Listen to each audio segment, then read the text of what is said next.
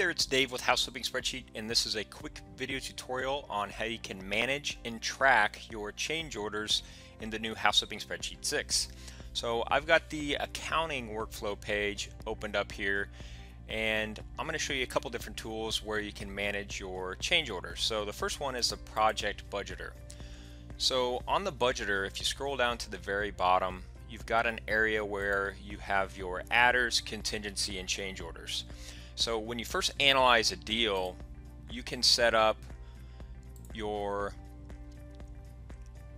adders and your contingency that you build into your estimate. So you'll see on this estimate here, we've got about $49,000 is our base estimated cost for this project. But then we've got some additional costs on here. So the contractor's overhead and profits, 10%. We've got some costs in here for the building permit, and then we've got some costs in here for contingency. So basically what that creates is a contingency budget for the project. So we think, the base estimate for the estimated cost is around $50,000, but there could be some additional costs to pay the contractor and or some additional costs for contingency. So if there's some unforeseen items in the repairs, something when you open up a wall and maybe there's some additional repairs, maybe there's some mold, maybe there's some old wiring that needs to be removed from the property, that's what that contingency budget is really for. So right now we've got an additional $13,000 to kind of cover those extra costs on the project. So that feeds over to the project budgeter tool into that adders, contingency, and change order section down here at the bottom. So again, right now we've got our budgeted costs, and then we've got some additional change order contingency costs down here at the bottom, which we're using to cover any kind of unforeseen repairs that happen on the project. So how do you manage or track a change order if you do have a change order on your project? So to do that, we're going to go over to the expense tracker. So if you go to the expense tracker here, this is where you're going to track all of your project expenses. So you can see, you can input your project costs. So we're starting to calculate all of our project costs here, and then you can categorize it based upon the expense category column here. So let's say that we have a change order for building a new deck on the property. So let's say change order number 2, build new deck.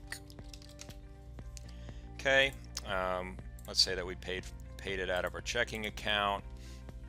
We paid it to our affordable rehab and remodeling contractor. Now this is the one that you can use to track the change order. So this is typically your category column where you would typically allocate this to decking and patios. Well, if you scroll all the way down to the bottom, you can track it as a change order. So when you track it as a change order, it's actually going to put this value toward the budgeted section on the project budgeter. So if you go down to the project budgeter now, we have $5,000 for this change order. If you scroll down to the bottom, you should see $5,000 now is being taken out of our change order budget here on the project budgeter. So right now we have $13,000 budgeted for change orders. Our first change order that we have in the expense tracker is worth $5,000. So now we've spent to date $5,000 out of our contingency budget on change orders. So if we are done with the project and maybe we don't run into any more change orders, you would say we're 100% complete. So now you can see we're forecasting that we're only going to spend $5,000 for change orders, which is $8,800 less than our $13,800 budget that we had allocated for change orders on the project. So that's how you can manage that.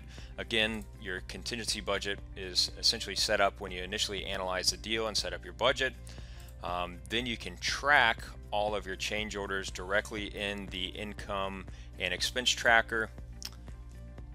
So you can just track it as a regular expense, and then you'll just categorize it using the expense category drop down as a change order, which will basically feed it over to the project budgeter. Now, once you do that, we've also got some different reporting options that help you track that as well. So if you go to the expense by summary report, you should see at the bottom You've got your change order tracked here, $5,000. Another good one is going to be the expense by category report. So the expense by category report is going to show you all of your expenses by each category, but then you'll see that the change order has its own category as well, so you can see how much you spent on change orders. And this is where it really gets good, is when you go down to the bottom, you can see the details of all of your different categories here. So if you scroll down to the very bottom, you should see a list of all of your change orders that you had on the project. So if you had multiple change orders here, it would show you a list of all of your change orders on the project, and then it would show you what your total is for the change orders on the project as well. So that's a quick overview of how you can manage and track your change orders using the project budgeter and the income and expense tracker. If you have any other questions or anything, please let me know. Thanks. Bye.